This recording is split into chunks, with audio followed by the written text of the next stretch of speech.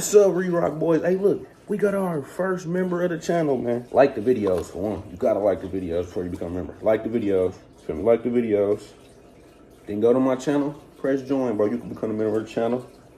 First free members, first couple members, I'm gonna be sending some free merch to test out. Tell me if y'all like it. How, you feel me? How I feel when y'all, how I look when y'all watch it, all that type of stuff. But yeah, man. Thank y'all. We almost at 80K.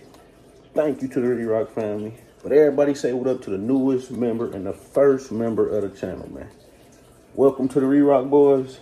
DM me on Instagram so I can get with you and ship out your merch, man. Hey, y'all, don't forget to like, comment, and subscribe, either. All right, YouTube, bet, listen. I'm making this video because I've been getting a lot of DMs, comments about the micro ARPs, right? Yo, bro, this, yo, bro, that, yo, bro, this, yo, bro, that, yo, bro, this, yo, bro, that, yo, bro, this, yo, bro, that. And it's been like 50-50, right? I get half the people telling me, bro, what you telling me about the ARPs work? My ARP work flawless with you. Then you got other half the people, bro, it's trash, it doesn't work, and jam after every shot. I need help. So basically, today, this is about the 7.62 micro ARP pistol. I'm gonna be telling y'all about the 5.56s as well, but right now, we talking about this. So, it is clear. It is clear. No mag is in it. Every time I had a mag in it, YouTube don't want to monetize the gun. Guess because it got the little big curl, but... Okay, so, now. Y'all have to understand, when you building a 7.62 AR, any length, it's always going to be some problems, bro. The 7.62 round was not made to go in that AR platform. It's that simple, bro. So if you do want one of those, you can't be mad that you got to do extra things to get yours to run. You hear me? Like, if you're going to be that mad, bro, just get a 5.56, 223, 300 blackout, leave it at that. Get a 5.56 or 223. I'm not even going to say 300 blackout. Get a 5.56 or 223 and just leave it at that.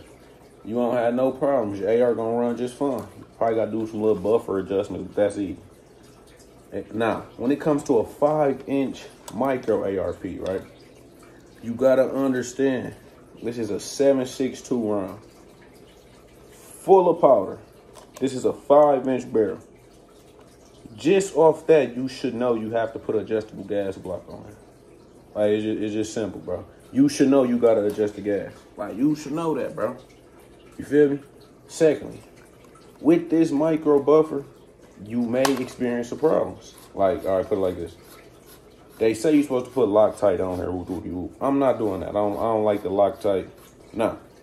With this 7.62 and the micro buffer, the only problem I run into is these. It just shatters. It breaks these. I don't know how. I don't know why, but it breaks these. Now, another problem you're going to run into. It could be 3 problems, right? You can get the failure to extract, which is very common with the 7.62 and the AR platform. Very common. You can get the failure to extract, the failure to feed, and you can get the light primer strikes, right? So off the rip, you gotta automatically upgrade your boat, right? I got a failed safe boat, a nickel boron boat, right? As you see, before I put this boat in, I took it to the range and shot twice before I put this boat in, and it jammed both times, and I had to pry the bullet from out of it. Boom. I put this boat in, it's all those problems, okay? You gotta upgrade the boat, bro. Why? 7.62 a dirty round. This is a small barrel. You shoot this 10 times, listen, this is a small gun, small barrel. You shoot this 10 times, the gun is already dirty. You feel me? The gun is dirty, you shoot this 10 times. The gun is dirty, you shoot this 10 times. It's dirty, it's already dirty. The barrel already got stuff in it, so it's already going through it, you know? So just having a more, you know, expensive, pricier boat should do the job, not in every case. See what I'm saying? Because then it might be more than a boat. It may be your firing pin. It may be more than your boat. It may be your gas. Like, you're not getting enough gas to blow the boat back enough to pick up the next round. You see what I'm saying? Like, gas is the #1 priority. You got to upgrade your gas system. Second going to be the buffer, the boat. If you're running this buffer, you have to make sure you put this on right. just because this is a 7.62, so the way it's going to operate is going to be crazy. Like, I'm actually thinking about taking this buffer off because it's like, it's okay on the 5.56. It's manageable. It's terrible with this, bro. Like, I had to put my sling on to help with the recoil. Now, with the sling, it's better, but it's like, it would be 10 times better if I just put a brace on here. So, think about bracing this. But this is for you guys who want to keep this on here. You know, do whatever you want to do with it. You got to make sure you install this right. Can't install your buffer plunger. And you got to make sure this is on enough so it get enough room to go to work back and forth. You see what I'm saying? Now, I just took this to the range yesterday. And, like, the round is so powerful, bro. Like, everything comes loose. Like, everything just starts to come loose. Look at this. I haven't tightened it back up yet because I just want to show you guys. I probably shot like 120 rounds. This automatically came loose. Now, this is the first time I ever had my castle nut come loose. But this was loose. I could have tightened it by hand. I've just been tightening it by hand until I did this video, so it's not as loose. But after that, it was very loose. So, this big bullet is hell out of this platform. Like, the only reason I built these is because I'm a YouTuber and I'm only doing it for range purposes. Like, I don't carry this. I 100% carry my Draco before I carry this. But if I'm bracing it and using it to defend myself, I would choose this over the Draco because I'm going to have a brace on it. Obviously, I got the dot. And with the braces, it's going to be 10 times better to shoot. You feel me? But you can shoot it well with a sling. You can manage that recoil well. But it's just like, if I wasn't on no YouTube shit, I really wouldn't do it unless I just wanted to, you know, I would just collect guns. That's the only reason I do. I like guns, so I do it on some damn this hard type shit. But like I said, putting my life on the line, no, wouldn't do it. Would not do it. Nah, back to what we're talking about. Shooting a 7.62 out of this little platform is hell, and it beats the gun up. Like, after every range day, it's so dirty. I'm talking about everything. It's so dirty. Like, it gets to the point where I have to clean the chamber because it just be so caked up. Just be so dirty. It's that big bullet. This little platform. Like, the bullet is damn near bigger than the barrel. You see what I'm saying? So, you can't expect to go on the website, go to put the price to lowest to high, order the lowest kit, put it together, go to the range, and be like, oh, man, what you told me didn't work. Bro, you ain't upgrade your gas block. You ain't upgrade your bolt. You feel me? Like, you didn't do what you had to do. Like, I'm telling you, this right now, as it is right now, wide loose. I could put 30 rounds. I could put it full of mag up right now, take it to the range. It's going to shoot every bullet. See what I'm saying? But it's going to be harsh. It's going to be nasty. It's going to be, if I got the sling, it'll be cool. You see what I'm saying? But, like, if I'm just not going out there to rapid fire and get fireballs, it's really no point for it. I'm telling you guys, it's really no point for it. But it do look cool. You see what I'm saying? Like, cool looking build, bro. Like, if you like guns and you're interested in guns and you build this and you just be on some range shit, that's cool. But building these for a defense weapon, if you're going to build one of these for a defense weapon, build it in 5.56. 5.56. Because I'm telling you, 5.56 was the only time I built a micro AR. Now, I built a bunch of these. The only time I built a micro AR, bought the cheapest kit, put it together, took it to the range, and it didn't fail one time. With the 5.56s, it was this size, different buffer, same type of trigger. The bolt it came with, I got the kit for so cheap, like, it surprised me. So that let me know right there that 5.56 will perform better out of this platform. You see what I'm saying? Yes, the velocity will be trash.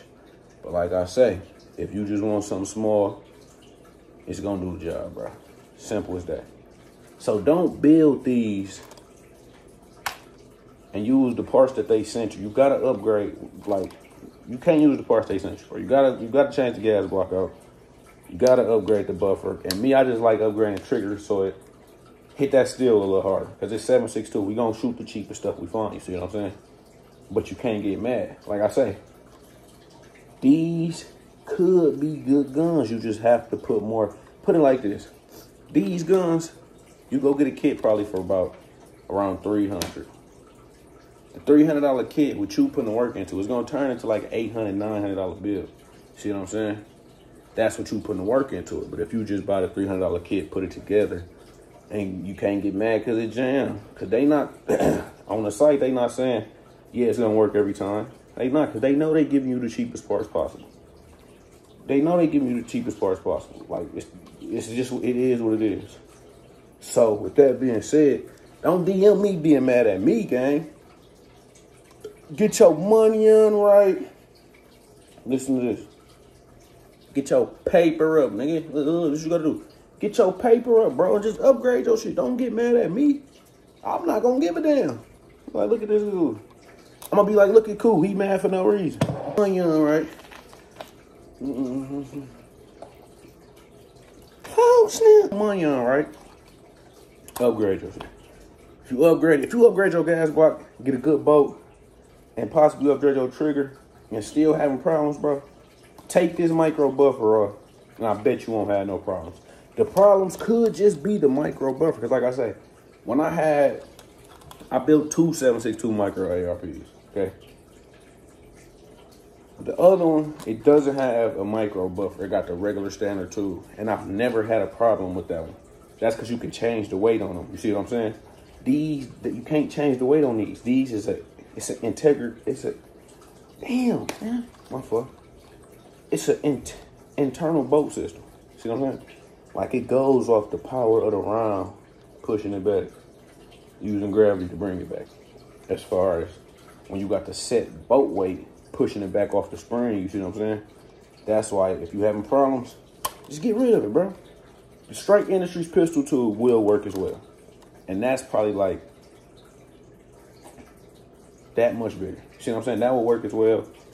It's not a hit or miss with these micro buffer tools, but as I say, like, you gotta put them together right.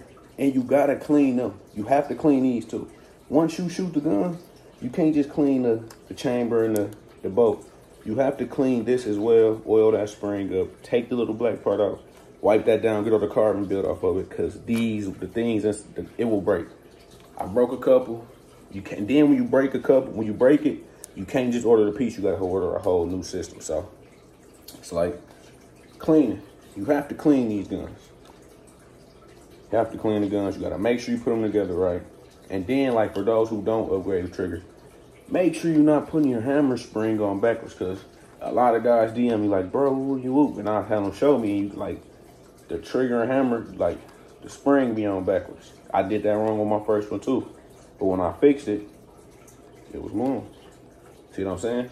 And then I say, get a charging handle that releases some of the gas, because this is, like, no matter how much you change the gas, it's still so much gas. So just try to get stuff that lets gas out a lot of places. Like the Strike Energy pistol tool. Gas just shoots out the tool. That's why I took it off, because you shoot 3 shots, you dizzy. You shoot 3 shots, it's like you hit a bottle. Simple as that. So this is very gassy. If you gonna have a problem, you might put it like this. You're gonna have problems with these. That's what comes with a build. That's the fun of building. Find a problem, fix it, take it to the range. When you feel better, if you found the problem fixed, you got it to run flawless, you'll feel better. Because I did it and I felt better. So these could be, you know what I say? Not could be. These are good range toys. That's what I keep telling y'all. I'm not telling y'all to go out there and put your life in danger with these. Because I'm not even in the streets. Fuck the porch. I'm in the back room on the game. I'm playing the game. I'm not in the streets, so I can't tell you, yeah, bro, go put your life in the line with this. I'll be lying to you, you know what I'm saying? I take this month to the range, though, and I beef with those targets, and they do the job when I get in the beef with the range, the targets, you see what I'm saying? So I'm telling you to build one of these if you want to have it as a range toy. That's what I originally was telling everybody. So stop DMing me like I'm telling y'all, build these. Yeah, boy, you're going to be the hardest nigga on the block. You're going to be able to do this. You're going to be able to do that. That's not what I told y'all. See what I'm saying? You got to stop that. Don't DM me talking about all that. It jammed on me. That's your fault. I didn't tell you to be on the block with that on live, dissing your homies, telling them to pop out you got a micro. I didn't tell you to do that. I didn't tell you to do that. See what I'm saying? So if you want to build a good range toy, that's eye candy. And if you're a content creator on some guns, it's going to pull views just because it's a micro AR. Know what I'm saying, bro? So, with that being said, if you want a good one that you can get running with this good with a micro buffer, just build a 5.56, bro. 5.56 will do amazing. 5.56 223, it handles. It's not even that gassy. It's not that much recoil. I would choose that over one of these. If you want a personal defense 5.5, if you want a personal defense 7.62, get that get the maximum PDW. Go pay that couple bands. I'm pretty sure that'll run. Get that or something. If not, bro, if you ain't building these to just be good range toys, have fun with them, don't DM me. Simple as that. Because, like I say, I'm not in the streets. I can't help you with the streets. It's not my beef. It's your beef. I just build guns, go to the gun range. Simple as that, bro. So, these could be good builds. You will have to put money in them. No, you can't go order the cheapest parts and load the cheapest parts out there and think it's gonna run, bro. Cause it's not. See what I'm saying? So, range video coming tomorrow. I'm gonna show y'all the difference between shooting it with this, shooting it with the pistol tube, and then shooting it with the Strike Industries pistol tube. So I'm gonna show y'all the difference, shooting it with a stock, a micro buffer, and the Strike Industry pistol tube. Make sure y'all like, comment, and subscribe. Stay tuned for the next video.